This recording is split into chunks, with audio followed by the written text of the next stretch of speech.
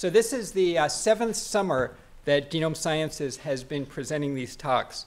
And I'm Stan Fields. I'm a faculty member in Genome Sciences. Leo Palank is away this evening, so I've taken over for him.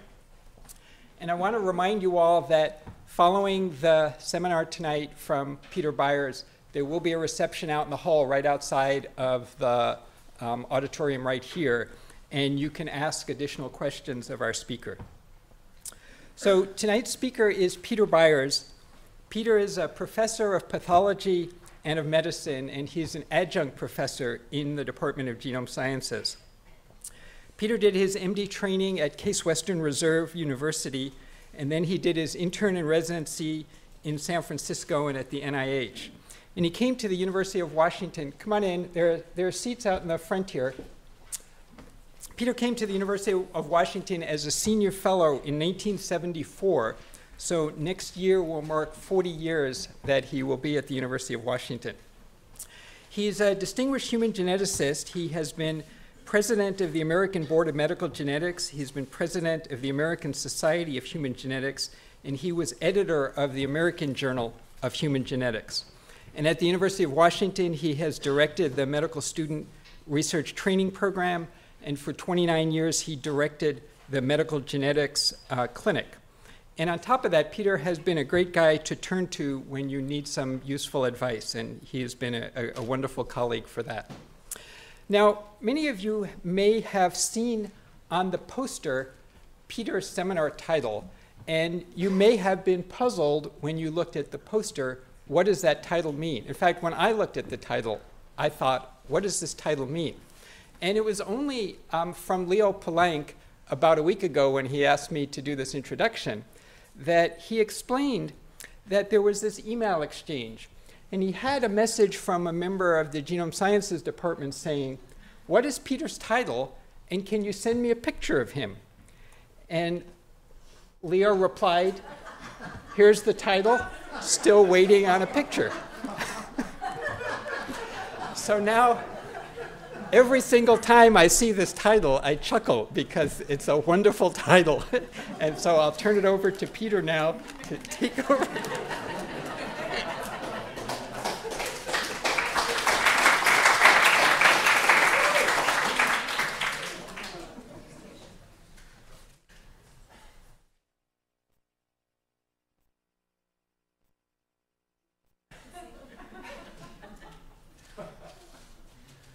So I was going to have a real title, but Stan said it's so much better this way, and I think I agree with him. It's a pleasure to be here, and it's actually a real challenge to try and translate what we do into real language. You know, we speak one kind of language, but everybody in the room speaks a different language, and sometimes it's just hard to do. So if I get kind of off track, raise your hand and say, what did you mean in English? If you happen not to speak English as a first language, it's not worth asking me to explain it in that. But so English will have to do. So as Stan said, I'm a medical geneticist. I trained as a physician. I spent a lot of time doing the equivalent of many years of postdoctoral training in laboratories, and ended up combining the two of them so that I see people in our genetics clinic, so a clinic that is devoted to seeing people who have genetic disorders or who are at risk because of their family of developing a genetic disorder or transmitting it to their children. And I think it's actually the best of all worlds in medicine. It really is just, it's right there. And in addition to seeing people, we've also developed a diagnostic lab and have a research lab. So everything is sort of hinged on, first of all, seeing people in the clinic and seeing families. So our experimental organism is really people, not fruit flies, not zebrafish or mice. It really is people. And we have the advantage of going from the bedside, seeing somebody in the clinic or the laboratory, the clinic table side, to the nucleotide, the building block of genes, and then taking that back and giving that information back to families and explaining what it means and trying to do that. So I went to medical school because I was going to be a psychiatrist. And I thought, well, this is about as far removed as you can get from that. In fact, I had a very clear vision of what I was going to do, and I had it all worked out. I was going to practice as an individual psychiatrist. I would see families or see people, individuals.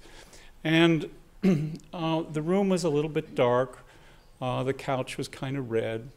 I'm not sure whether there were red walls or not, but there was wainscoting up to here, dark, nice dark wood. I had a big desk, and on that desk I had a box. And when the patient was going to be done, I would open the box, take out a golden key, and give it to the patient, indicating that they had now gotten to the end and had the key to the rest of their lives.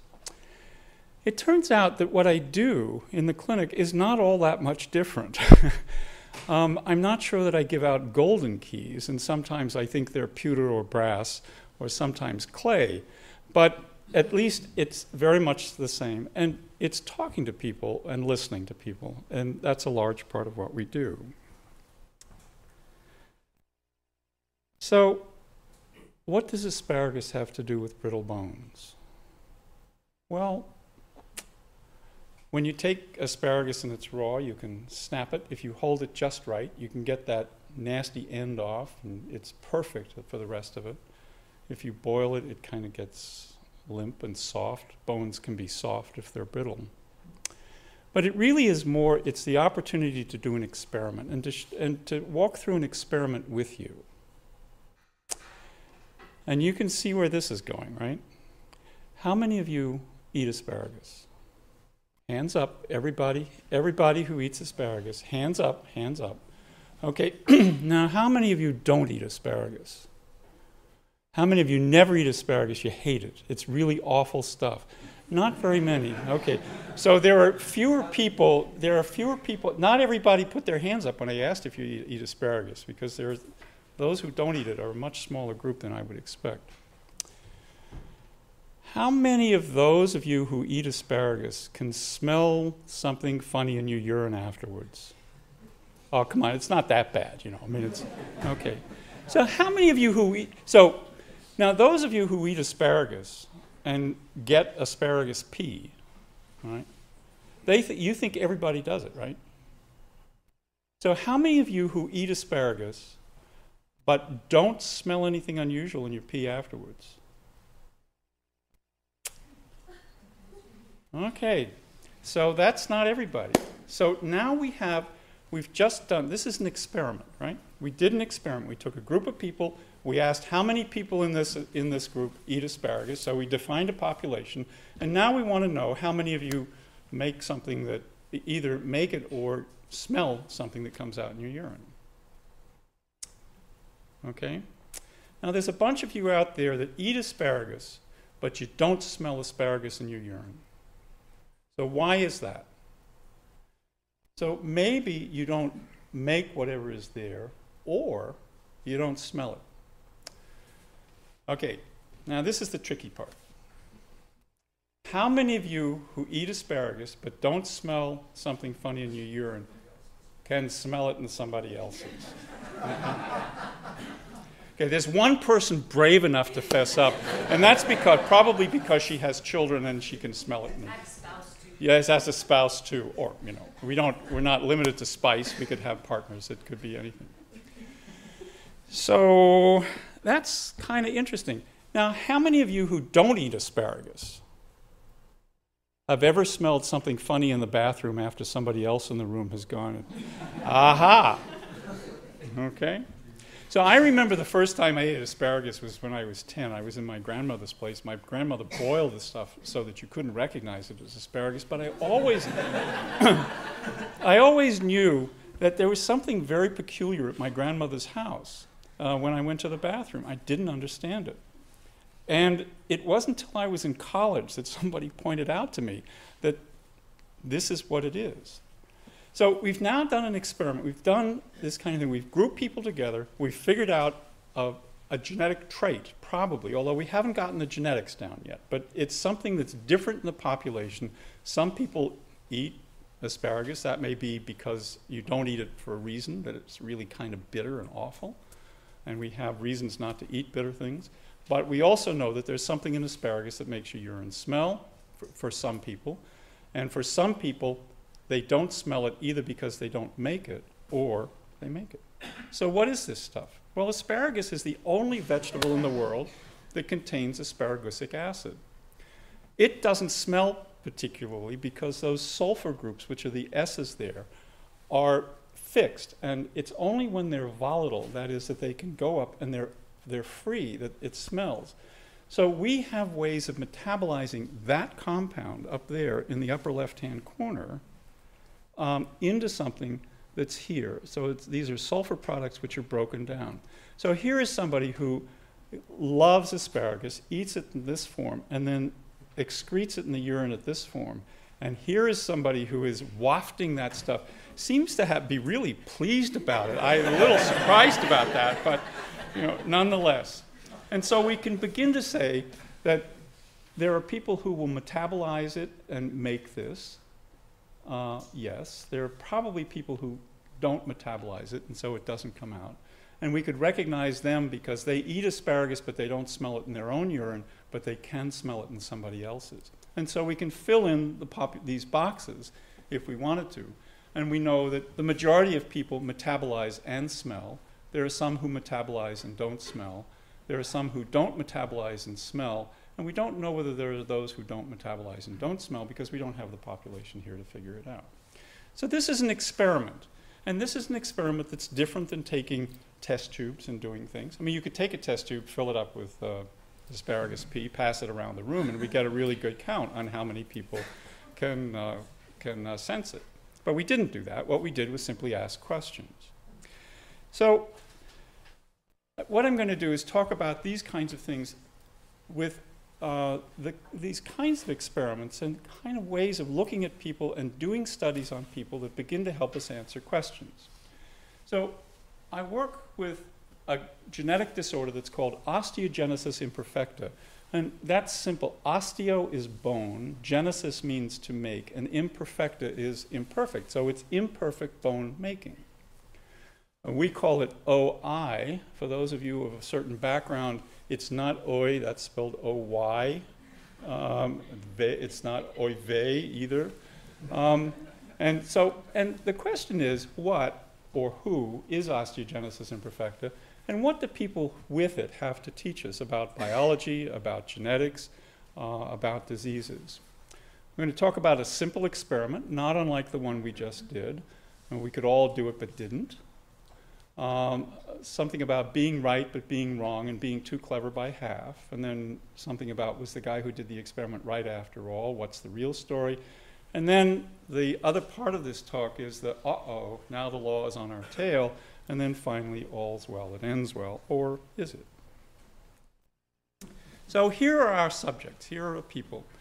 Here's Robin Wright. Now, these names are real names. They're not made-up names, and they're actually in the public domain because the Osteogenesis Imperfecta Foundation, which is a peer organization, has published all of this information in their newsletter.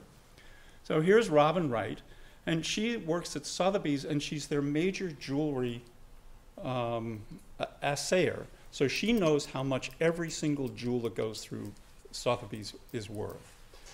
And she's somebody who's average height. And the really distinctive thing that would distinguish her from everybody else is that when you walked by her, you'd notice something a little bit unusual about her eyes. And that is that the whites of her eyes were blue. So it could be that color blue or George Martin color blue. But they're distinctly blue. And these women sometimes are really clever. They use blue eyeshadow, and so you can't see it because everything looks blue. And they get an increased number of fractures.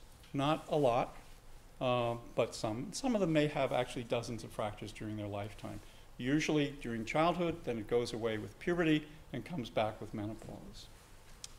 Kyle Mulroy is a political consultant in Washington. He's about 4.5 feet tall, and he is a dynamo. I walked around the halls of Congress with other people from the OI group with him.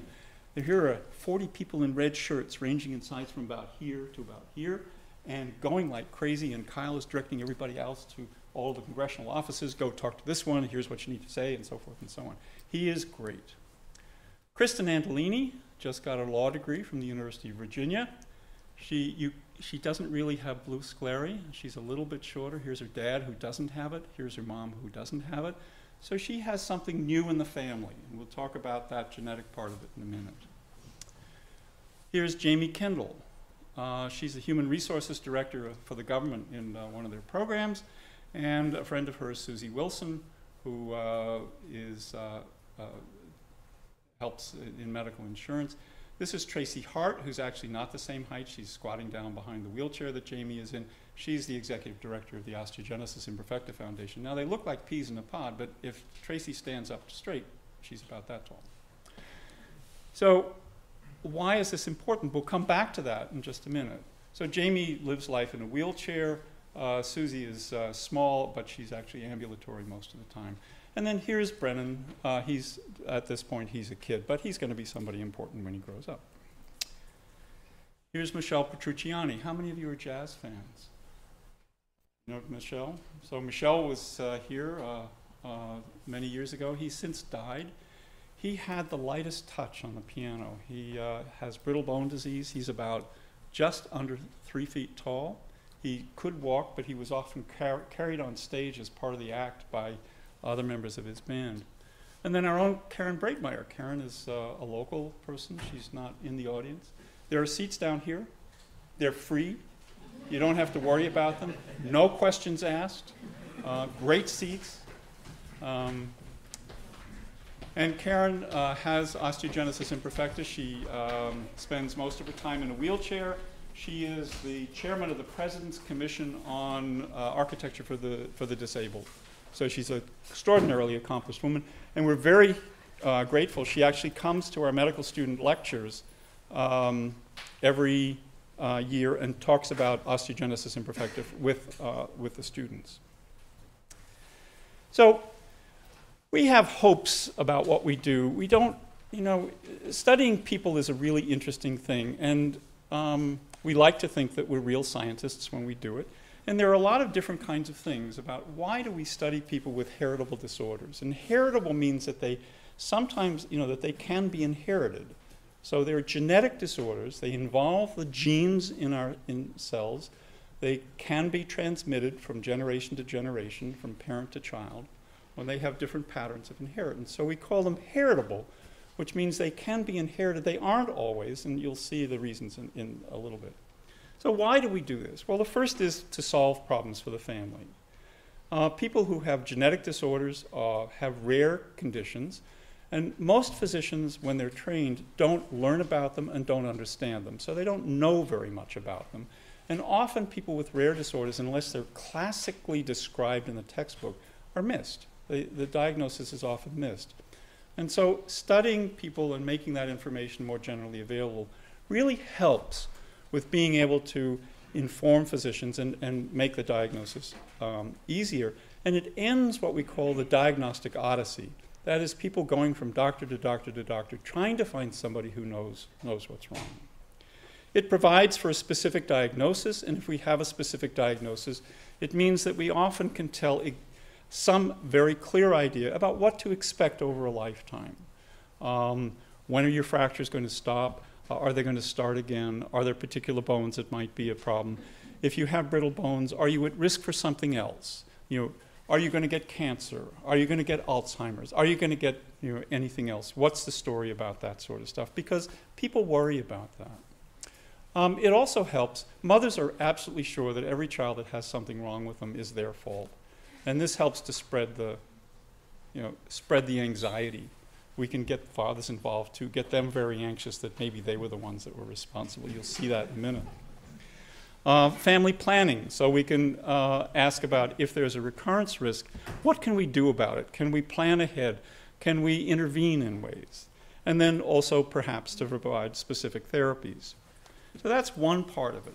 The second is we really want to understand how a change in a gene leads to the clinical changes in the person. So if we talk, gene talk and stuff, we call that genotype, which is the description of a mutation. and phenotype, which is a description of a person. And how do you get from one to the other? It's a very complicated pathway, and for most genetic conditions, we're still struggling with that as an idea. The other thing is that in the back of our minds, we really think that if you change one gene, and even one part of a gene in a person, that the differences that you see in that person will clue us into some fundamental biological changes and some fundamental biology. And so we always have in the back of their mind that maybe this person, this family, is going to be the one that gives us that clue and helps us to understand what's going on. We're usually wrong. So I'm going to talk about a simple experiment, and it's very much like what we just did with asparagus, except it's with people. In 1979, David Solentz, who was a clinical geneticist in Melbourne, in Australia, decided he wanted to know why people who had a diagnosis of osteogenesis imperfecta looked so different, one from the other. And you could see somebody like this, who is like the first person we saw in the picture, blue sclerosis, the whites of his eyes are blue, average stature, some fractures. Here's a baby that died in the newborn period. These are the x-rays, and this is the baby. Here's some of the x-rays from somebody who's milder, and here's somebody with x-rays who are milder. Looks very much like Karen Breitmeyer, for example, in the group. And so what David recognized was that there was a real enormous range in severity from lethal in the newborn period to very mild out here. And so he did something very simple. He got his hands on medical records and saw as many people as he could and had x-rays and took family histories. That is, do you have an affected parent? Are your parents related before marriage? It's very simple questions like that. And on the basis of that, he thought that there were 4 different groups, and he called them types, 1, 2, 3, and 4. Now, you'd think that the types, you'd think that 1 might be mild and 4 would be severe or that. But it turns out that this was an adaptation of a nomenclature that was used, that there were only 2 types, 1 was mild and 1 was lethal. And so he had to add the other numbers to keep things more or less similar to what they had been before. So the first kind was called OI type 1. It was mild. It was dominantly inherited, and I'll show you a picture of what that means. And people had an average lifespan. It was normal. There was a second variety, which was lethal in the newborn period. So it was like these guys. And he thought it was recessively inherited. He thought this kind, which was more quite severe but milder than these guys, was also recessively inherited. And then this was kind of a leftover form, like this guy, that he thought was relatively rare but was dominantly inherited. So what does dominant inheritance mean? Well, it means we all have 2 copies of every gene in our body. We have 2 copies of each chromosome as well, and 1 copy of the gene is on one of those chromosome partners and one's on another. And the 2 genes that are responsible for most of the people that have osteogenesis imperfecta are called type 1 collagen genes, and those genes, there's 1 gene that's on chromosome 17, so we have 2 chromosome 17s, and the other one is on chromosome 7, we have 2 chromosome 7s. So with a dominant disorder, what you can see is here in this case the parents are unaffected, but something has changed. So now this filled-in circle means that there's an affected copy, an altered copy of the gene, and this person has a clinical condition. In this case, we'll call it osteogenesis imperfecta. So when that person has children, we only pass on 1 copy. And we do that because if we passed on 2 copies and the other parent passed on 2, then there'd be 4, and then the next generation would be 8, and then it would be just a mess.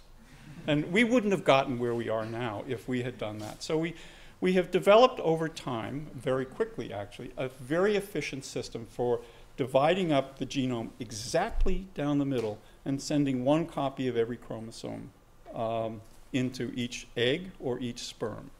Now, I know that most of you in the room don't believe that those things exist and know that we don't use anything like sex to transmit things. But if we were to do that, that we would, in that case, only transmit 1 copy of every gene, so that when that egg is fertilized, which is this imaginary event that occurs in some blind space that we don't know about, then we would reconstitute it and we would have 2 copies of every gene again. So this guy who's affected can transmit either that copy or that copy. So that copy or that copy. And his partner here can transmit either that copy or that copy. So it means that when this one combines with either that or that, we get that. So it means that the chance of transmitting this disorder to the next generation is 50%. Good for you. Well done. Okay? So what about recessive inheritance? Well, that's different. In this case, a parent will have an altered and an unaltered copy of the gene, and so does the other parent. But they're not affected. They don't have the genetic disorder because this normal copy is perfectly okay to carry on business. But if by chance they transmit this one, and this child is born, that person now has a genetic disorder. So what's the chance that this would happen again? Well, it's only this group, 1, 2, 3, 4, and so the chance of it happening again in the sibship is a quarter. Great. Good. So 25%. So it's quite different. And then what about the next generation? So he can only pass on those and those. She can only pass on those and those. None of them are affected. Of course, there is a chance that she could be a carrier. And for common disorders like cystic fibrosis, for example, or some of the other conditions that are relatively common, the carrier frequency is high enough that we can see it happen unexpectedly in that situation. But that's not usually the case. So why is that relevant to OI? Well, here's Jamie and here's Susie. They look pretty much the same. They're about the same height. But Jamie has a recessively inherited form of OI. We'll talk about that a little bit more. And Susie has a dominantly inherited form. So if she gets pregnant, she has a 50% chance of having an affected child. If Jamie gets pregnant, we would not expect her to have an affected child. So they need to know that ahead of time. Because Jamie, who was the president of the OI Foundation, thought she had a dominantly inherited disorder. And when we told her she didn't, she said, "Can I still be the president of the OI Foundation?" Because she had Brooks syndrome, which has a different name, but it looks just like OI, except people get joint contractures. Okay. So here's, when David Salentz did this study, he had pedigrees in families that looked like this. So here is an unaffected pair, and they had 1, 2, 3 affected children. So that's a pretty high recurrence rate, right? That looks like 25% with a little bit more. And then here's another family. Here are first cousins who got married. So we don't think highly of first cousin marriages often, right? I mean, these are kind of no-no. But when I was a kid, I had the hots for my cousin. I thought she was terrific. Fortunately, she was not in line for me, but I think we all at some point or another imagine this kind of thing just because families are close. But in some societies, these are preferred marriages. So in the Middle East, we often see that. And it turns out, so here, this person can have gotten an altered copy of the gene from here through here to here, and this person from here.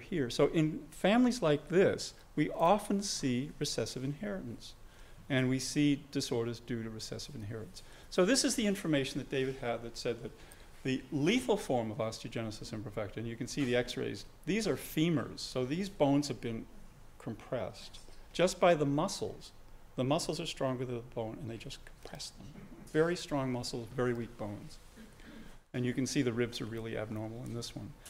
So he thought, on the basis of finding a number of families like this, that the lethal forms of osteogenesis imperfecta were recessively inherited. So this is where being right but being wrong and being too clever by half gets us into trouble. So we were really interested in this idea. And so we did an experiment that was very much like what David Salentz did. And we collected x-rays and clinical information about a whole set, actually 65 families, in which there was a lethal form of osteogenesis imperfecta. And in those families, all but 5 of them, 1, 2, 3, 4, 5, had only a single affected child. So sometimes it was the only child, and so you couldn't really tell what the story was. But sometimes there was more than one. And so if you add up, so if we have 65 families, and we looked at the number of affecteds among the siblings, there were six others, so they're all here.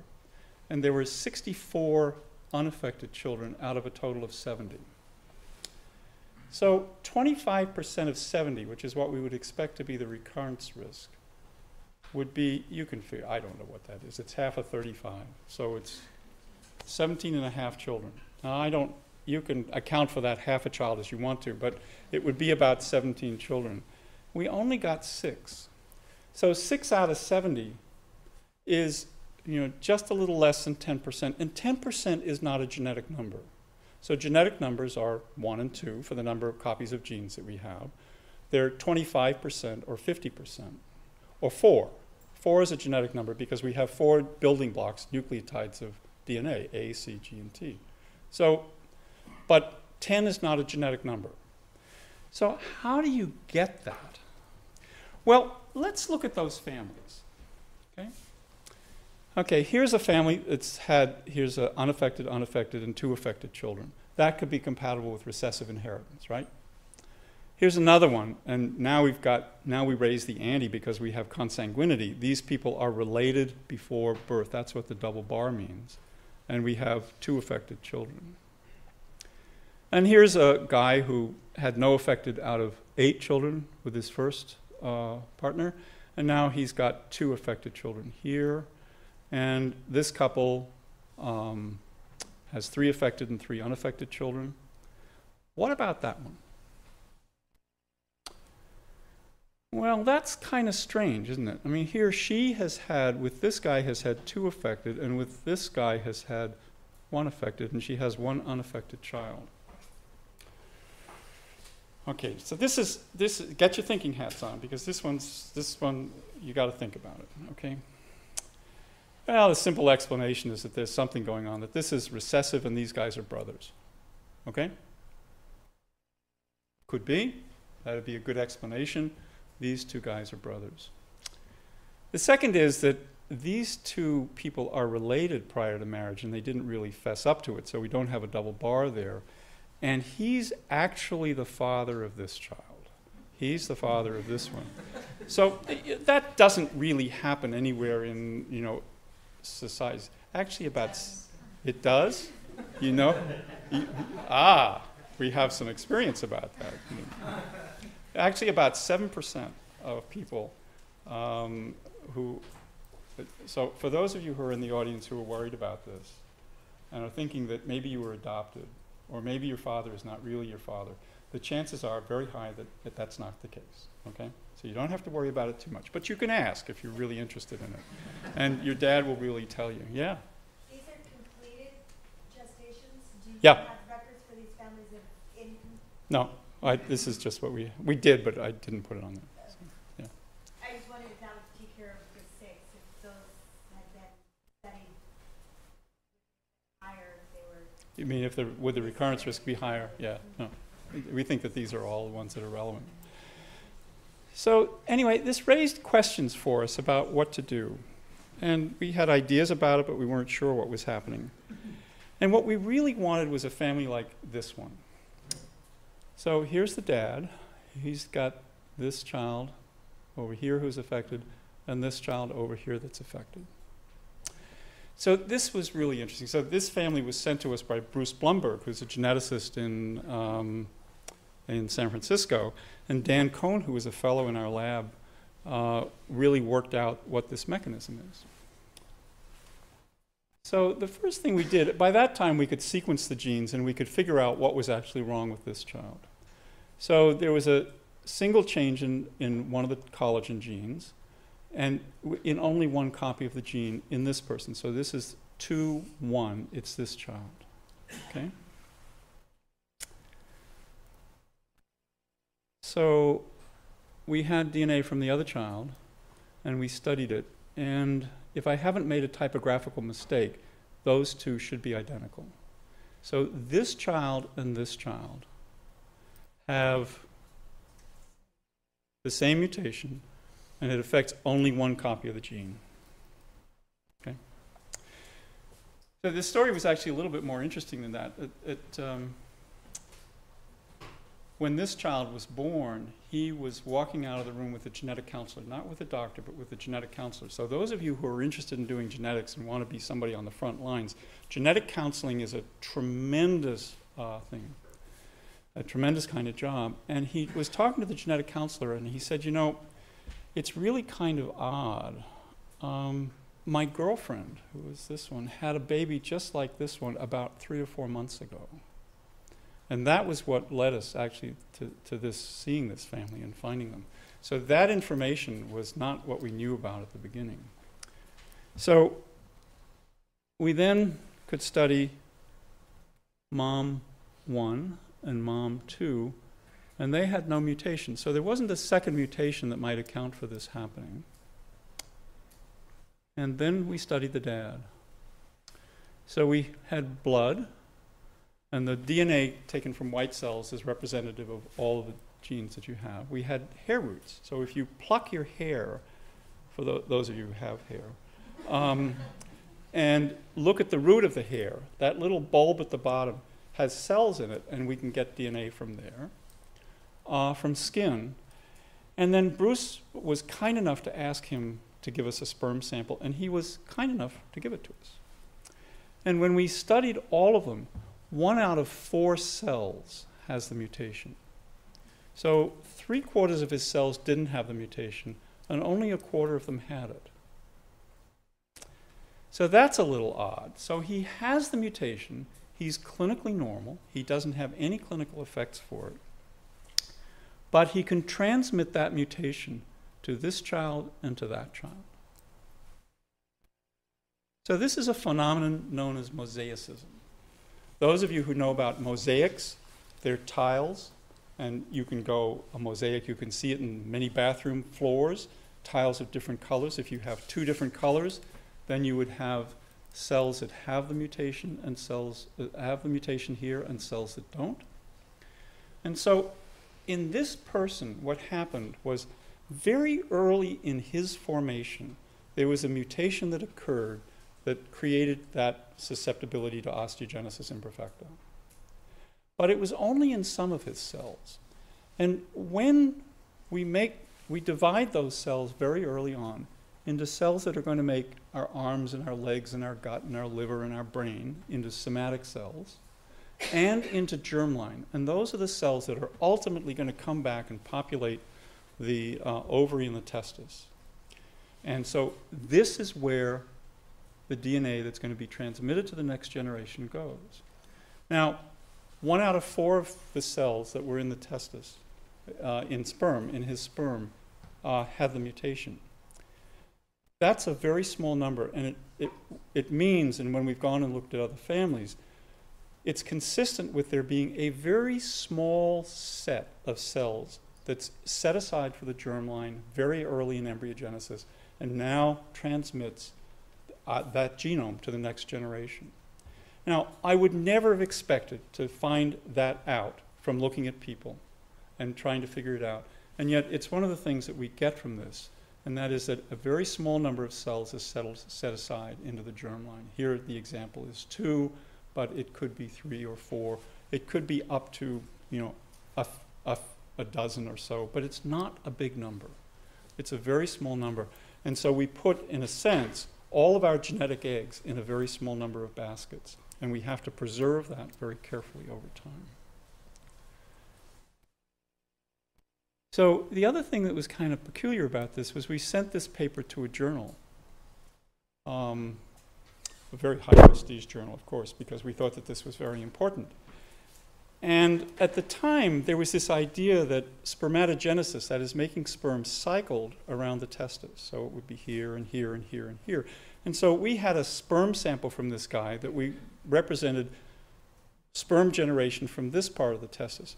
And the editor of the journal wrote us back and said, we'd be very interested in this paper, but we can't exclude the possibility that what you're measuring just measures what's happening in that small part of the testis. And it would be very nice if you had another sperm sample. So it's the only example I know of where a journal editor of a prestigious medical journal and scientific journal asks us to send a guy out to the back room with a set of things and provide a sperm sample. Well, he did. And it turned out the numbers were the same. So it's a very interesting adventure through medicine. And here's an example of something we had no right to expect that we would identify. You want to know how he did it? No.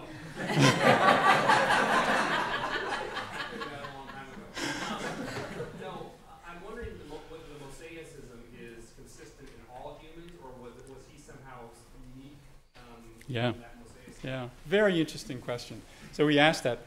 So this is a dominantly inherited disorder. It only means that one copy of the gene needs to be affected. And in fact, what happened was that after this was identified as a mechanism, almost every dominant disorder that's been identified has a small number of people that have this mechanism. And in fact, with every cell division, we induce mutations. Their replication is not perfect. If it were perfect, we'd still be viruses, because it's the driver of evolution. So there has to be change that occurs over time, and that change can hit a portion of the genome that encodes proteins, and so can give rise to a clinical picture like this, or it can just be buried deep in the recesses of the genome and probably not be there. But this is common, and there are also genes that when mutations occur in them, give rise in the mosaic form to genetic disorders. So this is part of what we are as individuals. We're part of a genome that is constantly changing. Okay? So now the question is, was David right? Was David Silence right?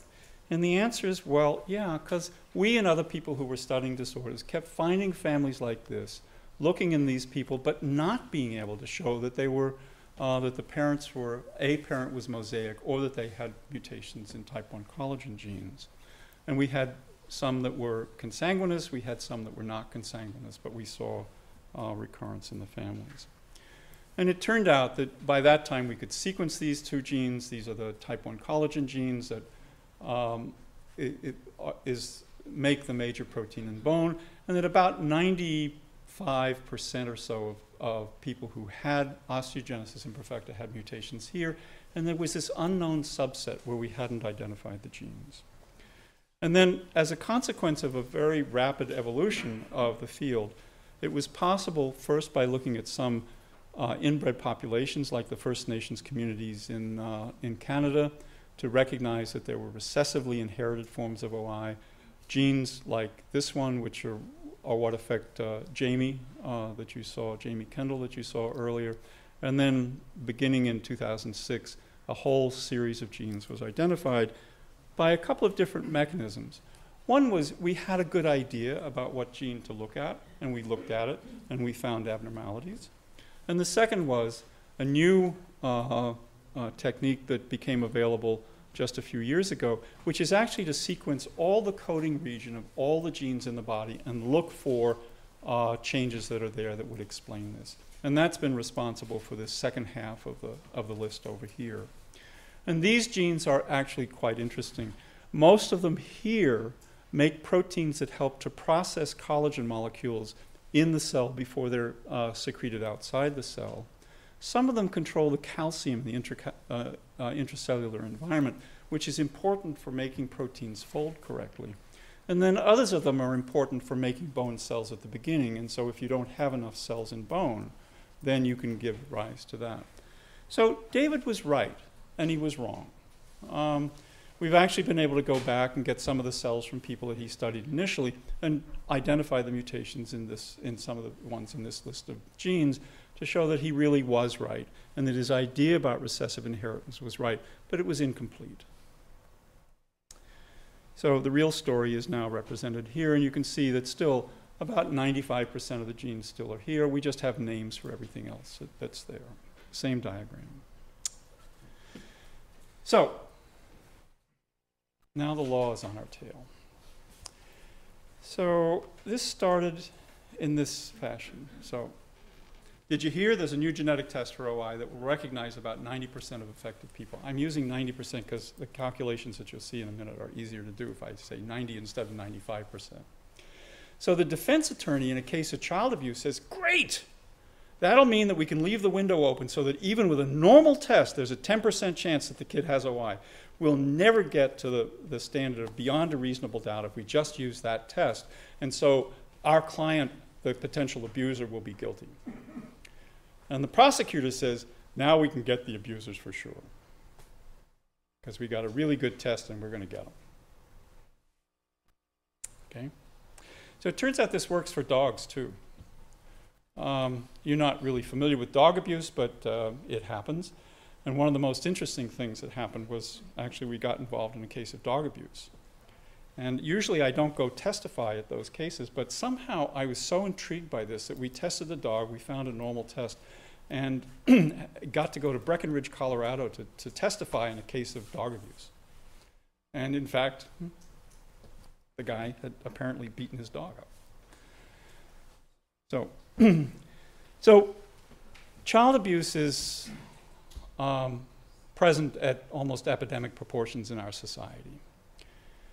And we have about, so if we're going to use this, so people are now aware, and I was very surprised when this started, but realized that, okay, there is a use for it. And this is how genetics and science now gets translated into the popular domain, and people have to learn how to use information and have to learn what it means. So we started off, we actually used a different form of test where we could identify 87% of individuals who had non-lethal forms of OI. So we excluded all the people with lethal forms and we studied them. And our genetic testing is now better. We can identify 99% of people who, we can identify something wrong in about 99% of people that we test. But at the time that we did these kinds of studies, we started off, we could identify, a little less than 90%. And now we can do more. So what's the context for what happens? Well, osteogenesis imperfecta has a frequency in the population of about 1 in 10,000. We have about 4 million births in the country, in the United States, every year. And so 1 out of 10,000 of those would have OI. So there would be about 400 kids with OI born every year. Every year, there are about 25,000 children, perhaps more, who come to the emergency room with unexplained fractures. There are lots more that come with explained fractures. And that's in the age group of, say, 0 to 2 or so. So if we take that window, it would mean that we have somewhere between, in that whole time, we would have somewhere between 800 and 1,000 or so kids that have been born during that time, on the background of 25,000 kids who are injured, probably not by accident. So we call it, nicely, we call it non-accidental injury, non-accidental trauma. So the important thing is, if this kid comes into the emergency room, to make sure that you know whether this child has OI. So you can do it on clinical grounds if you're an experienced clinician. You can look at the child and you can look to see whether there's bone deformity. But for the most part, we're looking at kids that are not, in whom the diagnosis is not obvious. They may have blue sclerosis, but those of you who have had children, or are children, know that you can have bluish sclerosis up to the time you were about 18 months old. So one of my kids, I was sure, had osteogenesis imperfecta because he had blue sclerosis up until he was 18 months old. He doesn't. But it would have been very embarrassing if he'd had a fracture and I had to take him to the emergency room, or have his mother take him to the emergency room. That would have been even worse. Because I would have been at home and I would have been the bad guy, obviously. So it's important, and how good are we at distinguishing that small group from the large group? And what does that testing require? So we can, let's say we can identify just 90%. So remember, the defense attorney said, that's great. I test these kids, I test my client, or I test the child of my client, and I find nothing wrong. He still has a 10% chance of having osteogenesis imperfecta, right? Okay, so let's do another experiment. We have, I don't know, maybe 100 people in the room. I'm going to make the assumption, although I may be wrong, that none of you has osteogenesis imperfecta. Okay? So if we tested everybody and found that nobody has a test, a positive test for osteogenesis imperfecta, could we say that 10% of the people in the room have OI? Would that make sense to you? Because you've already done the first test. You've looked at everybody in the room, and nobody in the room has OI. So the defense attorney's not quite right? 10%, that's not right. So there's not a 10% chance. It doesn't work that way. Well, why is that?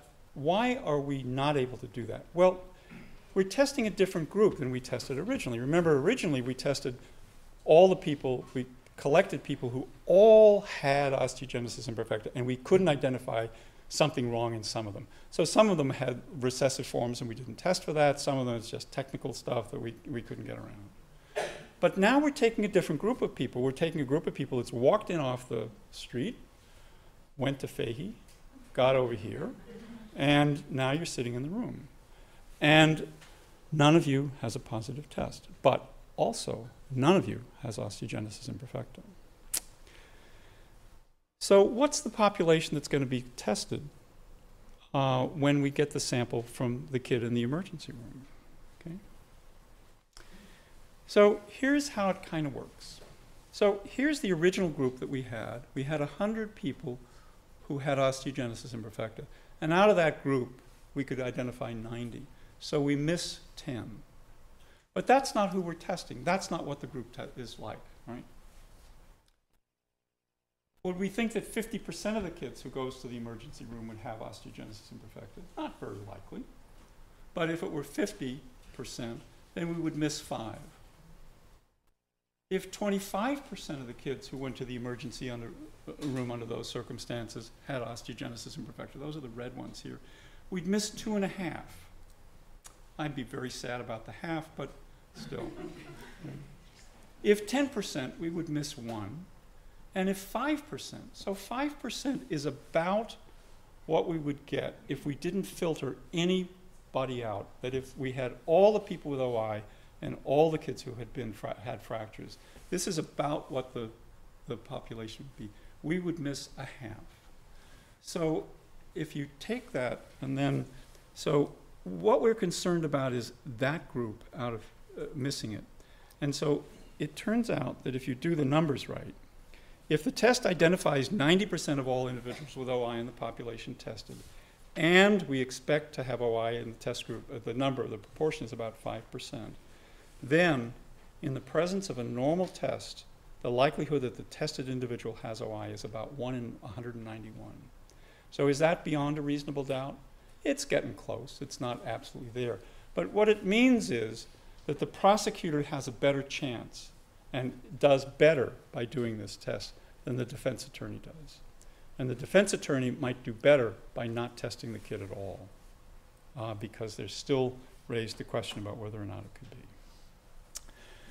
So we found ourselves, as I said, unexpectedly being involved in legal cases, and we still are. About, we get 100 to 200 samples a year that we're testing for that, and always have to talk with the people about it and try and explain what it means. And what you can see is that the explanations are not always exactly what you expect. But it is a great chance to do that. So we still haven't found all the causes of OI, and particularly we don't understand the pathway. That is, how you get from having something wrong in a gene to how you have a clinical presentation. And we don't have very effective treatments that target the major features. So we haven't finished. So we have people in this room for whom we expect them to come and join us. We hope that you will see this as a way to do, as a lifetime occupation, because it is a lifetime of work to do this and to get going to the next step, to identify what's wrong with the other people, and also to help to identify ways to treat people. So it takes a lot of people to do this kind of work. We have laboratory directors. Ulrika has been with us for 17 years. Melanie has been doing this for more than 20 years. She's a genetic counselor and has made an enormous difference to how we work with families and work with people. Postdocs, so Dan Cohn did all the work about identifying mosaicism, and other people, Helena and Shauna, were very much involved in identifying the genes that are involved in recessive forms of osteogenesis imperfecta. Lots of people help us. We have lots of terrific technicians in the group. We get funding from here. But perhaps the most important set of people that's involved in this kind of science are the families and the clinicians. The families who agree to have samples sent, and the clinicians who are involved in sending them. So there is no job in medicine that's better than this job. And for those of you who are too old to go back to doing it, I'm sorry. But for those of you who are young enough to think about doing it, it's a great job to have. Thanks.